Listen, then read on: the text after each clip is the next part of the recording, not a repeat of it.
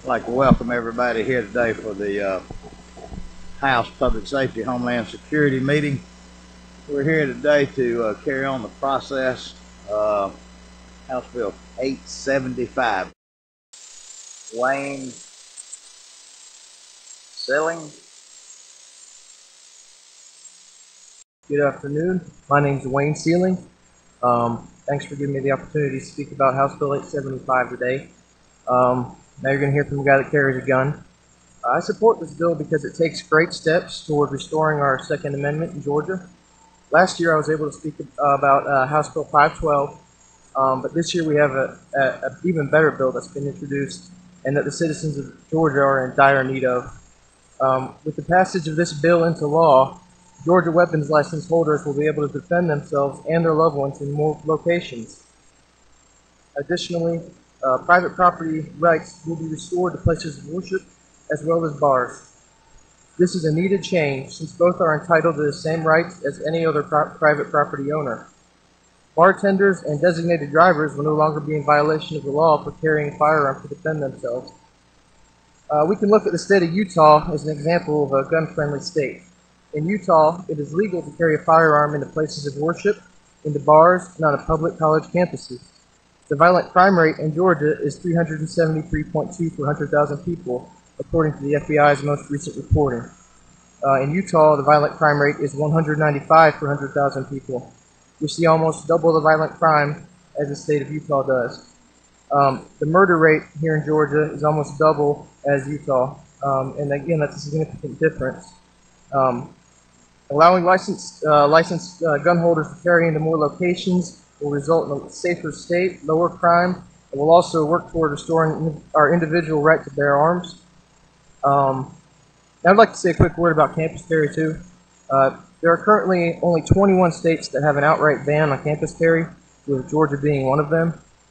We've fallen behind the curve and need to update our law to allow for campus carry. Although campus carry is not included in this bill per se, I think that it is important to note that limiting the fine to $100 and the protection from arrest for the offense of carrying a firearm on campus only applies to licensed holders. To receive the Georgia weapons license, there is a process that you have to go through that criminals simply just don't bother with. Criminals are going to carry on campus regardless of the law, unchecked. The only people that are concerned with the law are us law-abiding citizens and the people who obtain their GWLs, weapons licenses. These people are adults and are accepted as such in our society.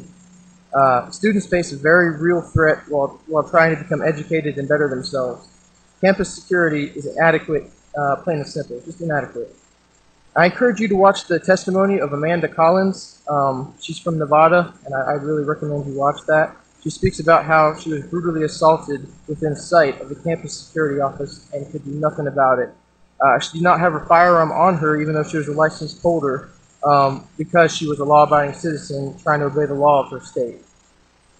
And the fact of the matter is, violent crime on Georgia campuses is happening. As a recent example, on February 1st, just 4 days ago, an armed robbery occurred on Georgia Tech's campus. Georgia Tech's own statistics show 2 rapes, 6 robberies, and 3 aggravated assaults in 2013 alone. And just remember, these are statistics from just one campus from 1 year alone. This is not acceptable, and to allow for these crimes to occur unchecked is irresponsible to say the least. Reducing the crime from a misdemeanor charge to a non-arrestable $100 offense is a small start for the students of our state, but it is a start. Remember that these students will be 21 and up, have undergone a background check, and have successfully received their weapons carry license. People who do not hold a weapons license will still be subject to the same current law as it's written. And there are many great changes coming with this bill. The bottom line is, though, that this bill is just right for the citizens of Georgia. The right thing may not always be the easy thing, but it's pretty clear in this case. There are numerous infringements on the Second Amendment that will be removed, and many freedoms that will be restored. I fully support this bill and ask that you do so as well. And I also wanted to point out a quick thing about the polls that keep being brought up about the 72% or 74% of people that oppose what's being proposed in this bill.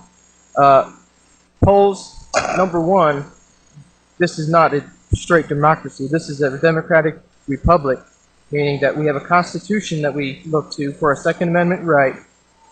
Number two, polls can be skewed. The way that the polls ask the questions can vary the results. There was a separate poll for the exact same question actually done in Gilmer County, and in that poll it was 90% in favor of campus carry for students and 10% opposed. So you can't really just arbitrarily believe polls like that. But I guess that's it. Thank you for your time and the opportunity to speak. Thank you so much. Thank you.